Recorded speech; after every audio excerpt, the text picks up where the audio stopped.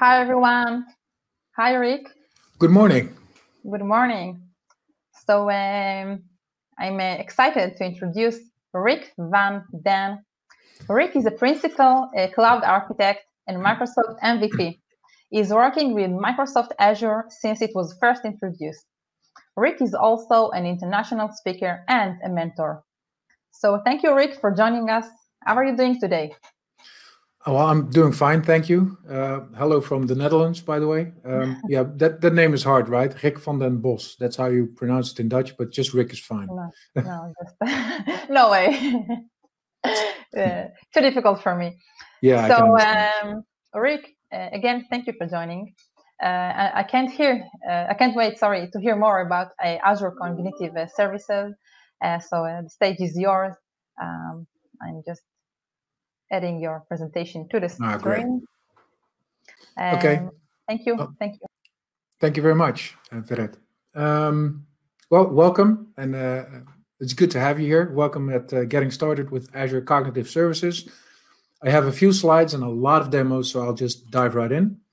Just a little bit, Vered already introduced me a little bit, but I'm Rick. I work for a company called Betabit. I'm a principal cloud architect, which actually means that I help companies make the transition into the cloud, and that can be either rebuilding their entire software to be cloud native or do migrations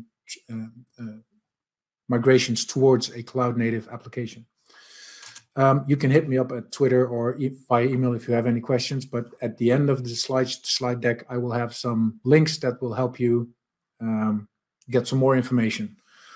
But first, let's have the session already. So I'll do a short introduction, which I actually just did. I will show you something about using cognitive services. Then I have an extra added component about security. We'll have a really brief conclusion and then some resources for you to use if you would like to start using Azure Cognitive Services. Now, a short introduction. So cognitive services actually are services that enable you to infuse your apps and websites and bots with intelligent algorithms, and they can help your applications to see, hear, understand, speak, or even interpret user needs through natural methods of communication. So think about chatbots, think about tools like Alexa or Cortana or Siri. Those are all types of applications that are built with stuff like cognitive services. So there's some AI behind it, and it enables you to interact with your user on a different level than just with a UI or text-based. So if you look at what cognitive services in Azure actually are, it's really I try to keep the slides short so I have a lot of time for demos.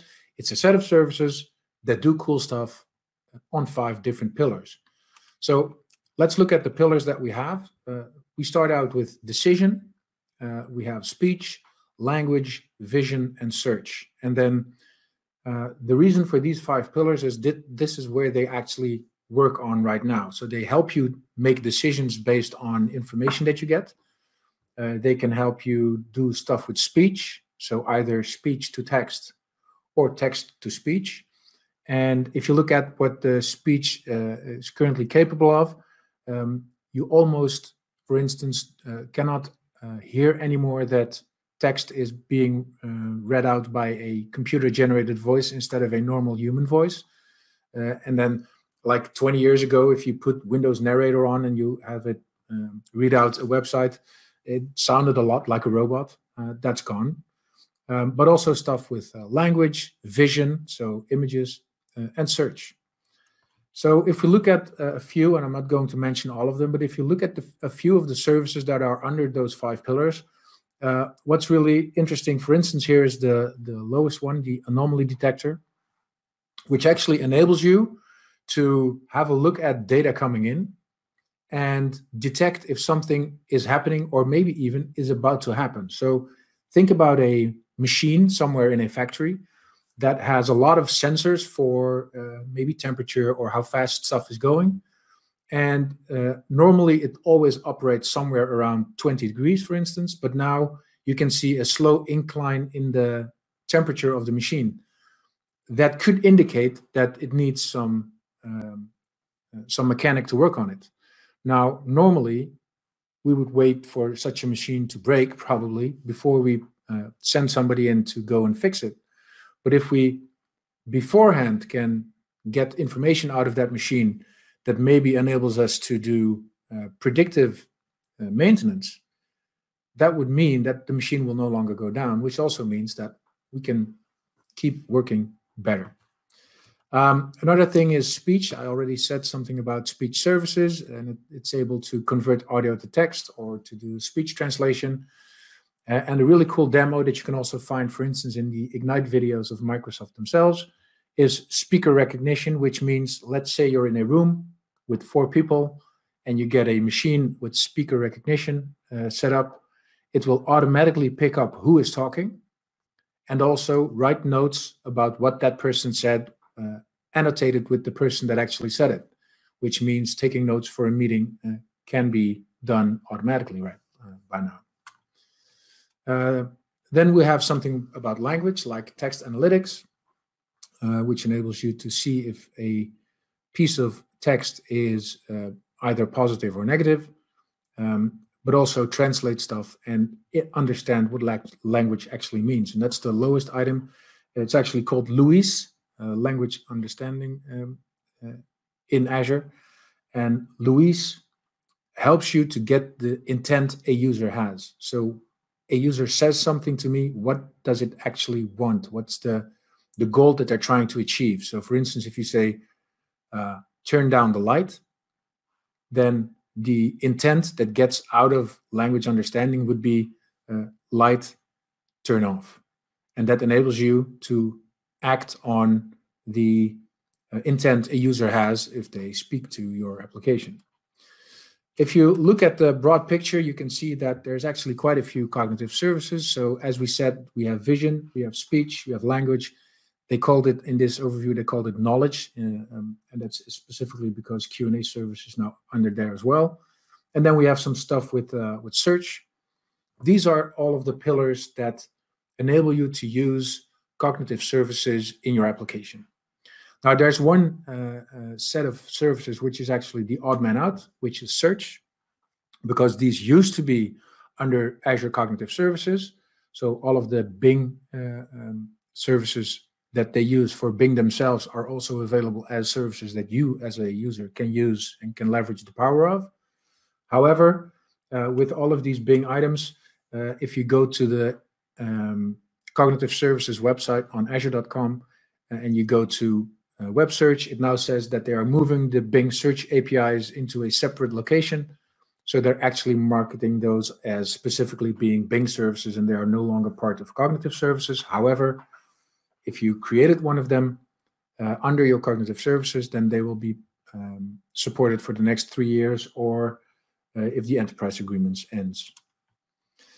And just before we go into the demo, also something about pricing, because cognitive services are, as you see here, services, and you pay for transactions, which means if you create a cognitive service and you don't do anything with it, you don't have any costs.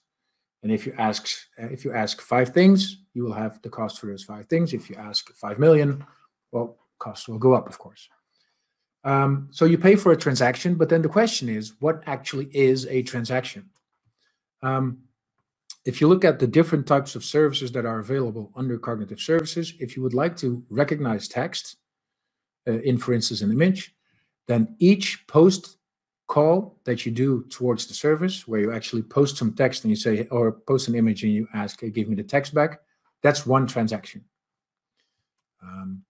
If you do a get call for a result of an async service, those are counted as being a transaction, but getting results are free, because you might want to get results multiple times based off of one post that you did. So the one post is counted and charged, and getting the results are actually free of charge.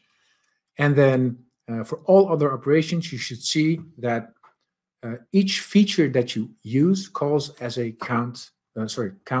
transaction, which means, and I'm going to have a demo about this later, so if I'm going too fast, I hope you can get the information from there, which means if you have an image and you would like it to be to check for celebrities, for instance. If you only ask it, are there any celebrities in here? Then that will be one transaction. But if you ask, are there landmarks here? Are there celebrities here? Where are the faces in the image? Are people looking happy or sad? All of those separate features you ask for are counted as one transaction. So I'm going to have a few examples in a bit, and you will see that there are quite a few features that I enable in that one call. So for each feature, you should count one transaction. Now then the question is, how do I wire things up to make sure that I can use cognitive services? Well, they're actually pretty straightforward. So there's a few things that you can do to use them. And the most simple one is you can do just HTTP post and GET calls towards the API endpoint, give it your data, and it will run for you and give you the answer back. There are also some client libraries available. So if you would like to have it inside of your C# application, you would like to use SDKs to talk against the cognitive services endpoints, that's fine as well. There's client libraries available. And for some of the services, you can even use a web portal to make calls. There's some decent documentation there, and there are a lot of examples available. So, for instance, the code I will be showing later on is available free on GitHub. You can go to GitHub.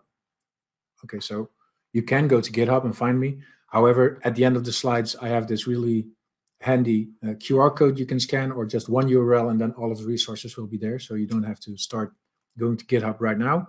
But if you look now at GitHub and you search for the word cognitive services, there are almost 2,500 repositories that hit on cognitive services. So there's a lot available out there.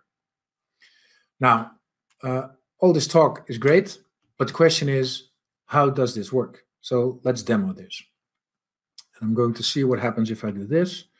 And I'm probably, I need to pull this one in. Yeah, I'm still sharing this screen, so that's a good thing.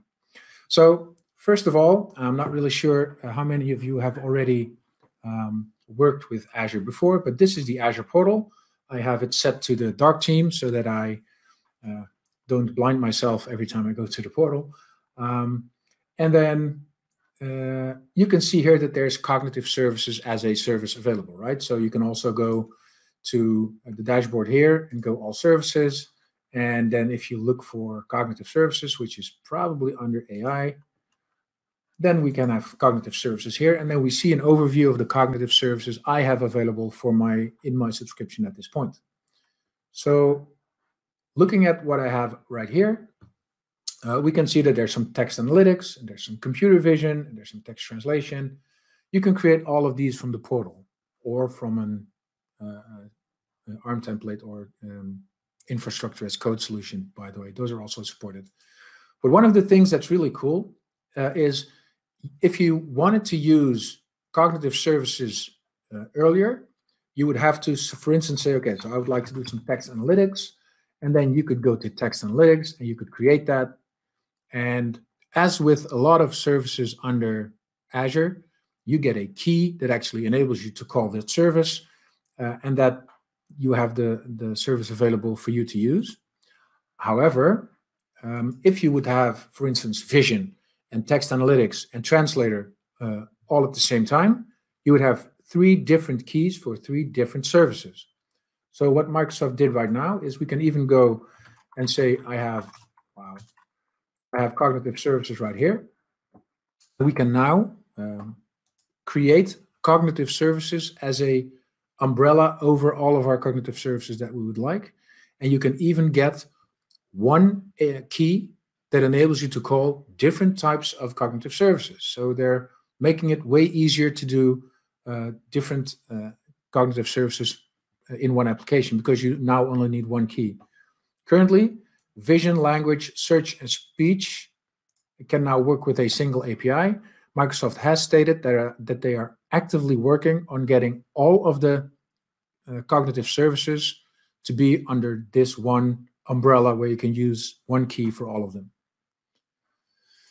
Now, if we look in what I have available right here, and I will Actually, forgot to open Postman, but that's also a huge part of my demo, so I need that too.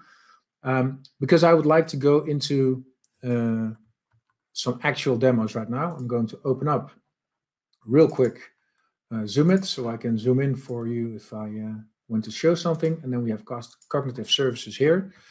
And let's see if we zoom. We zoom in the shared thing as well, so that's a good thing. So what you see right here is a request that I am preparing to go into Cognitive Services Vision. And then you can see here that there's a couple of features that I'm asking for. Categories, so categorize the image that I send to you and give me some information about that. Give me some tags, so for instance, animal, person, building, car. Description, so it generates a description for the image I'm sending. Faces, where are faces in this location or in this image located? A type of image, but also a primary and secondary foreground and background colors, and adult. And the adult is cognitive services enabling you to actually see if a image contains adult or racy content, so that you can, for instance, filter it by default from your forum, so that somebody can look at it and make sure that there's nothing strange going on there. And I'll also ask for details as celebrities, which means I'm going to look in the image and see if there's a celebrity available in the image that I'm posting. Now, first of all, I got this image and I'm sending this over to Cognitive Services and I'm getting an answer. And then you can see categories are people and people portraits. So this is probably an image from somebody that looks like a portrait. So there's no adult or racy content. So it's actually 0.00, which means 0% adult or racy. There's something about colors and accent colors and clip art. Okay, so it's 99.8% confident that there's a person in this picture. And also 99% sure that there's a human face in this image. And apparently there's a wall and a smile in there as well. So there's a lot of information. It's actually a woman, as we can see. So here are the tags that are automatically added to the image. And then it automatically creates a caption that says it's a woman smiling for the camera. Now, of course, we need to know which image this is. So I'll do this. I'll go to zoom out just a little bit right now because the image, I think, will be pretty clear. We know her. So there's a wall in there and a smile, and Azure Cognitive Services recognized you. Now, the next one, which is also pretty interesting, and I'm going to zoom in for this one again. I have the same visual features selected, but now I have a different image. And let's see what happens when we send this information. Okay, so there's some people, but now something specifically is happening, since it says in the details, I have celebrities. And it did not only with 99.99% accuracy see that Satya Nadella is in there, but it also sees Bill Gates, apparently. And here it gives us the location of where the face of Bill Gates is actually located in the image.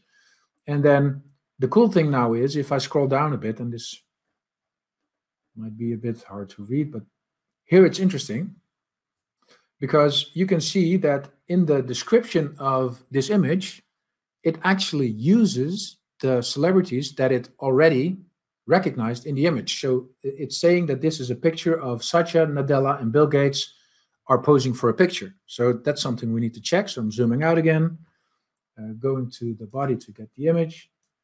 And of course, you guys know already, and girls, of course, that actually this is a picture of Bill Gates and Satya Nadella. So that's actually pretty powerful already. But there's more. Of course, there's always more. One other demo that I have is a demo of this custom vision thing. And I'm guessing that it might be interesting first to explain what custom vision actually is. So what I did yesterday is I created a vision project where I actually said I would like to train a model based on some information that I give it to be able to distinguish two different types of food that are very similar. So, of course, I looked into what might be interesting in the Netherlands, where I'm from, and those are bitterballen, because I think we're the only company that actually creates bitterballen, which you can see in the image right here. And if we look at Israel, one of the things that stands out, and I have to click that again, is falafel, because that's something that's very Israeli. However, they kind of look like bitterballen, right? So what I actually did is these are 23 images of bitterballen that I actually added to the project. And then I added 20 images of falafel. And I actually just tagged each image. So this is a bitterball and this is falafel. So the application was trained based on information I gave it. And it's only 23 images for bitterball and 20 images for falafel. And then I trained it in the quick sense. I need to maybe explain. You can do a quick training, which is very fast. And we can also do an advanced training where I say, okay, so you can train for 7 hours on these images. Most of the time you do this when you have a lot more information available. So I trained it based on these 43 images in total. And then what happens if we do a quick test and I browse for a local file, then I have two images, of course. Maybe the name gives it away, but I can assure you that it's not working on the name. So if I pick the falafel one, it will automatically process this one. And you can see with 99.9% accuracy, the system knows this is falafel. Now, if I add an image of bitterball, which again, I think on some images looks a lot like falafel, it's already 98.6% sure that these are bitterballen instead of falafel. Now, this is, of course, a little funny experiment, but I even know that there are very big lighting manufacturers that have a lot of counterfeit products being sold out there, from which they don't even know themselves that it's counterfeit because they are so looking the same. So they trained actually a model on the boxes that the lights come in that helps them distinguish if something is an actual article or a counterfeit. Now, if you want to have something like this and talk to it from an application, you have all kinds of information available right here. So there are some project IDs and some keys in here. Don't be afraid, I will recycle the keys right after we're done. But based on this information, you have this project ID here, and we have a key here and an endpoint, and we can talk to this, right? So from a normal HTTP post, this would be something like, this is custom vision, the one that I need, is I would like to talk to cognitivemicrosoft.com, custom vision with my prediction model, and here I can take an image that I have available online, send it over, and apparently for this image, Cognitive Service thinks that it's 99.9% sure it's falafel. So that's an API call I can do to use this model. But of course, as always, there's more. And because of time, I'm going to go speed up just a little bit. Please let me know if I speed up too much. Because we can do this in code as well. So for instance, what I can do is I can, of course, create, or sorry, not of course, this is using the client. I can create a custom vision prediction client. So I would like it to predict something about my image, load the image up in the application, and then ask for the client to classify the image based on the information I have to talk to my project. And then I could show you, if I run this, it actually sends the information into the custom vision. We get the information and we process it from there. But I'm going to go into just one more before I switch over to the slides again, because I'm already running out of time because I'm so enthusiastic about everything that I can do here. For instance, if I set this as a starter project and I run this, and then I, of course, zoom in a bit as soon as it's available. What I created here was a client to talk to a translator service. So I say, hallo allemaal bij deze sessie. So that's Dutch. And it translates it into hello all to this session. So I translated Dutch into English, and it does that for me. And if I say bedankt.je bent, it will automatically say thank you for being here. So that's translating it for you. Again, I might be going in a bit fast right now, but this information is also available online. And then there's one thing that I actually still want to show you after that we had the demo, because some people might say, okay, so this is cool, but what about security? What about my data? Where's my data going? And what is Microsoft doing with that data? And maybe sometimes I have some information that I don't want to share, and then what do I do? So going into security, Microsoft is a data processor for these services, which means your data is relatively safe, right? But if you go into, you have control over your storage and deletion of any customer data. But if you go into the Bing services, for instance, please be advised that Microsoft is an independent data controller, which means that data is treated differently, and Microsoft may use that data to improve their products and services. So make sure that you have that knowledge.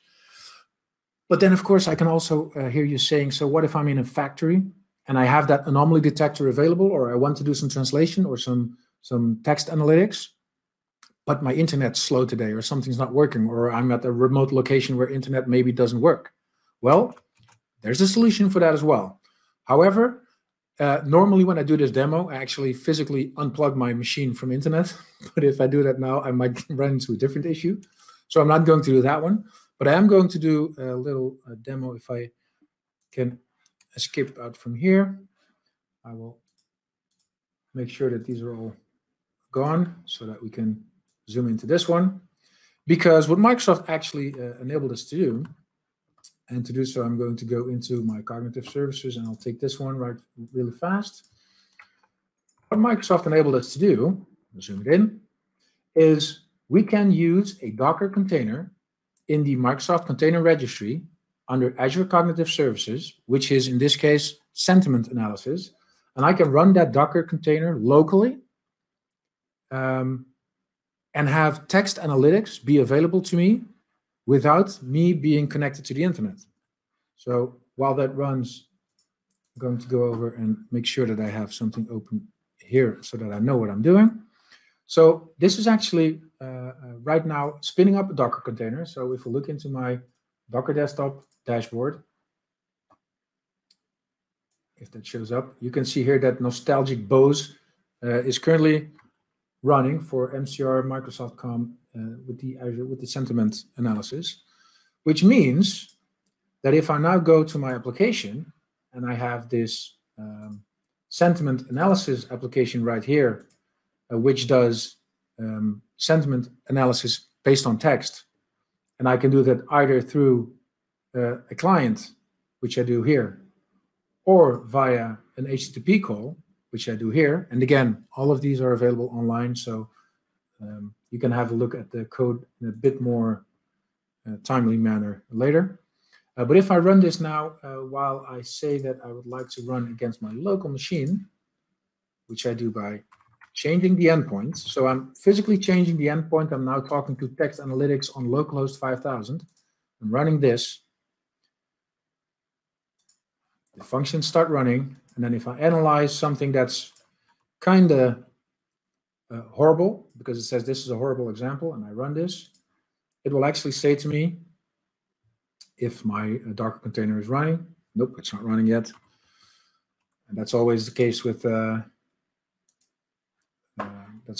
of course, with demos. Probably I need to use this one because I have a different endpoint. There we go. So here you can see now that I actually sent in 2 different types of things, like thank you so very much for joining me en super bedankt dat je bij deze enorm toffe sessie bent, which actually says the first one is really positive. It's actually 1.0 positive, so it's only positive. And the second one is positive as well, since it's in Dutch, the same as the message up there. Now, what happens when you run your application on a Docker container is no customer data is ever sent to Microsoft.